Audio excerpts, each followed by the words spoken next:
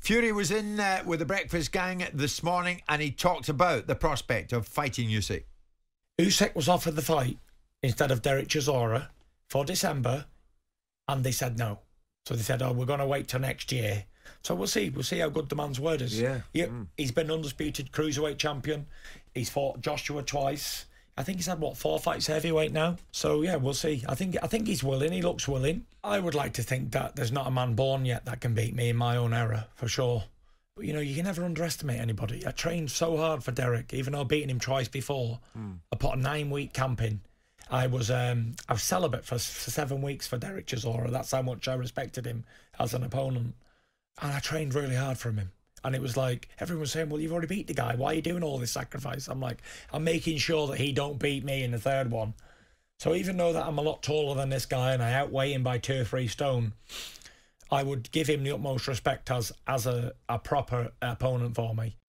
Okay, well, Simon, I'm delighted to say we can bring a bit more detail to this morning, because earlier on we spoke to Usyk's manager, Egis Klimas.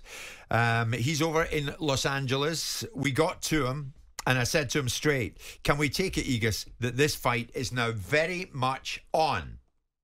Yes, Jim, definitely. We've been in negotiations even before the fight. That's why we showed up to the fight. We were invited. We were treated very nice by the Queensborough. Amazing, amazing fans in the UK. We love UK fans. I couldn't believe that somebody told me what the fight is going to be in a stadium December 3 in London. I was flipped out. And I said, they're not going to get the people. And 60,000 people was sold. Atmosphere in our stadium, it was amazing. And I mean, we've been talking to Queensborough Promotions about that fight before. I am talking with the Top Rank as we speak. This morning we had a conference call. All of us got together and we are almost done, I wanted to say. It's not much to talk. 2 heavyweights, best in the sports today, undisputed heavyweight championship bout. That's what people need. That's what the fans need. So where and when? Most likely, it's going to be no later than March 4th. And it most likely it will end up in the Middle East, I want to say. But during today's conversations, I heard that other options are coming, like maybe again, London Stadium, Qatar. Most likely, we're aiming for Saudi because I know Saudi is very interested in that fight. Saudi loves Usyk. I mean, Usyk is a huge, big fan in the UK as well. I mean, Egis, you said you were so impressed by what you saw on Saturday night here in December in London. Surely Usyk and Fury owe it to the UK fight fans to have it in the UK, to have it in London. Yes, of course. That would be a deal. But from a management point and a financial point, I think today Mid-East is, much, much bigger. It's not a long travel. It's like 4 hours.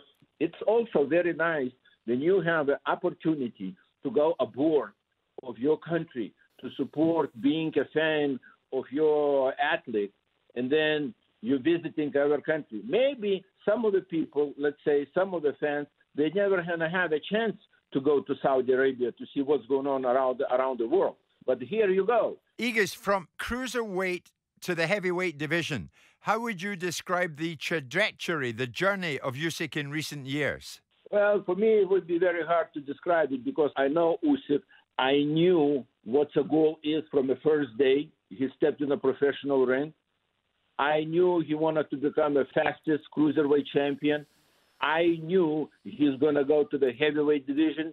Maybe somebody, but not too many people believed it can be done. They always was talking about he's too small. But Fury other day said in the heart, somebody told him about being a big heavyweight. And he said, no matter how big you are, it's the most important how big is your heart is. I even retweeted that and I said, so stop complaining, Usyk is too small. Unbeaten in 34 fights. How does Usyk go about beating Tyson Fury in March then, wherever the fight is, Egis? My saying is, and a lot of people do not understand, my saying is, Usyk cannot beat Tyson like he beat Bellew, but he will win Tyson. How much does the current situation in Ukraine drive Usyk on, Egis? It's very hard to say. I believe this is kind of like a very personal feelings. You know, they don't like to talk. They're doing a lot of stuff. You have to be so brave to do those things like Usyk right now. He can live anywhere he wants. He can live in the United States. He can live in UK. He can live in Spain. He can live in Dubai. Guess where he is today? He is in Kiev. He's in Ukraine. He's with his country people. And as soon as the fight is going to be announced, as soon as we're going to have a date, we're going to have a plan, and then he's going to be moving on to the training camp. That was Egis Klimas. It's as good as done, Simon. Yeah.